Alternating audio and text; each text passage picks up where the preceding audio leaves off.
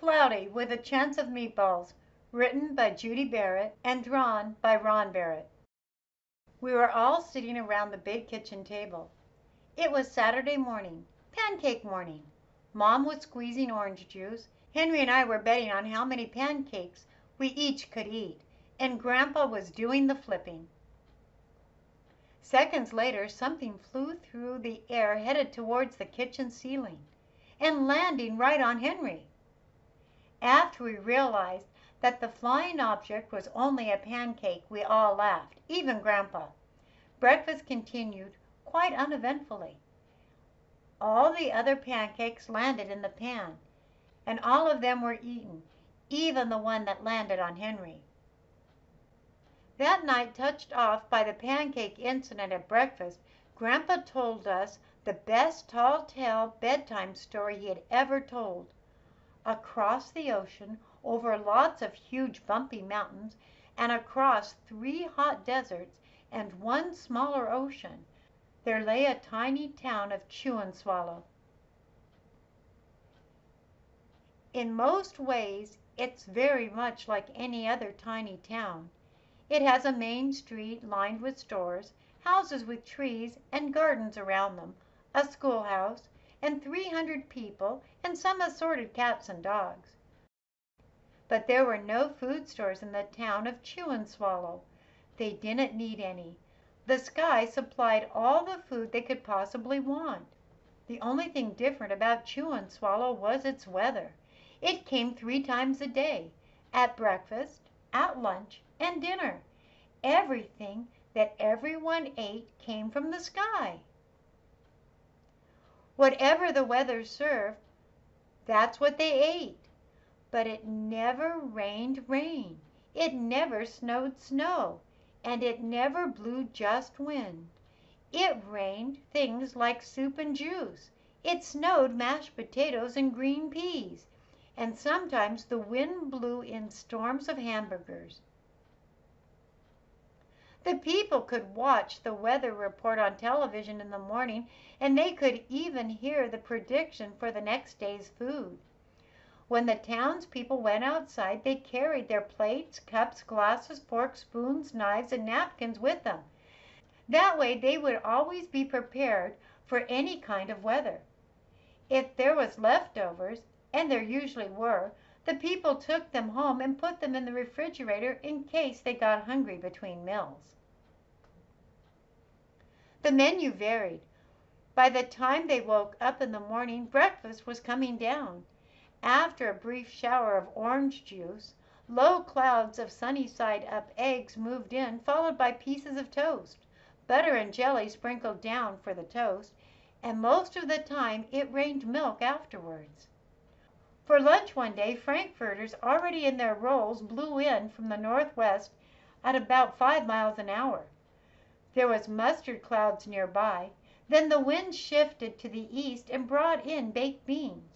A drizzle of soda finished off the meal. Dinner one night consisted of lamb chops, becoming heavy at times, with occasional ketchup. Periods of peas and baked potatoes were followed by gradual clearing, with a wonderful jello setting in the west. The sanitation department of Chew and Swallow had a rather unusual job for a sanitation department. It had to remove the food that fell on the houses and sidewalks and the lawns. The workers cleaned things up after every meal and fed all the dogs and cats. Then they emptied some of it into the surrounding ocean for the fish and turtles and whales to eat. The rest of the food was put back into the earth so that the soil would be richer for the people's flower garden. Life for the townspeople was delicious until the weather took a turn for the worst. The Chew and Swallow Digest. Spaghetti ties up town. One day there was nothing but gorgonzola cheese all day long, and the next day there were Brussels sprouts and peanut butter with mayonnaise. The next day there were only broccoli all overcooked. Another day there was a pea soup fog. No one could see where they were going, and they could barely find the rest of the meal that got stuck in the fog. The food was getting larger and larger, and so were the portions. The people were getting frightened. Violent storms blew up frequently. Awful things were happening. One Tuesday there was a hurricane of bread and rolls all day long into the night. There were soft rolls and hard rolls, and some with seeds and some without. There was white bread and rye bread and whole wheat toast. Most of it was larger than they had ever seen bread and rolls before. It was a terrible day. Everyone had to stay indoors. Roofs were damaged, and the sanitation department was beside itself. The mess took the workers 4 days to clean up, and the sea was full of floating rolls. To help out, the people piled up as much bread as they could in their backyards. The birds picked at it a bit, but it just stayed there and got staler and staler. There was a storm of pancakes one morning and a downpour of maple syrup that nearly flooded the town. A huge pancake covered the school. No one could get it off because of its weight, so they had to close school. Lunch one day brought 15-inch drifts of cream cheese and jelly sandwiches. Everyone ate themselves sick, and the day ended with a stomach ache. There was an awful salt and pepper wind accompanied by an even worse tomato tornado. People were sneezing themselves silly and running to avoid the tomatoes. The town was a mess. There were seeds and pulp everywhere. The sanitation department gave up. The job was too big. Everyone feared for their lives.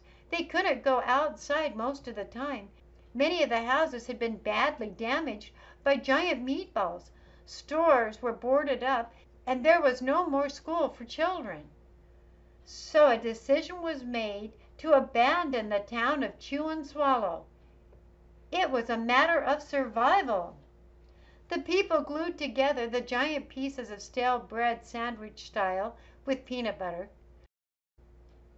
took the absolute necessities with them, and set sail on their rafts for a new land. After being afloat for a week, they finally reached a small coastal town, which welcomed them. The bread had held up surprisingly well, enough for them to build temporary houses for themselves out of it. The children began school again, and the adults all tried to find places for themselves in the new land. The biggest change they had to make was getting used to buying food at the supermarket. They found it odd that food was kept on shelves, packaged in boxes, cans, and bottles. Meat that had to be cooked was kept in large refrigerators. Nothing came down from the sky except rain and snow. The clouds above their heads were not made of fried eggs. No one ever got hit by a hamburger again, and nobody dared to go back to Chew and Swallow to find out what happened to it. They were too afraid. Henry and I were awake until the very end of Grandpa's story. I remember his good-night kiss. The next morning we woke up to see snow falling outside the window. We ran down for breakfast and ate it a little faster than usual so we could go sledding with Grandpa. It's funny, but even as we were sliding down the hill, we thought we saw a giant pat of butter at the top, and we could almost smell mashed potatoes. The end.